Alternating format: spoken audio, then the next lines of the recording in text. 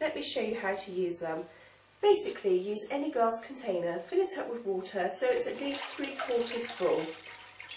Then pour in a couple of drops of the colouring liquid, which is just like food colouring.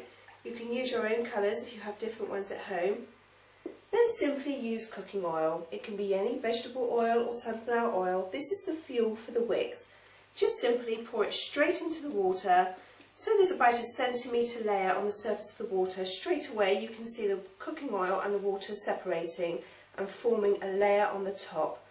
Now simply get one of the heart-shaped floats and long burning wicks. Just push the wick into the centre of the float. When you place it on the oil, immediately you will see the cooking oil flowing down the channels between the hearts to the wick. Once the oil has touched the wick, it is ready to light. So we'll just put 2 or 3 on there like that again, put the wick into the float and place it on the oil.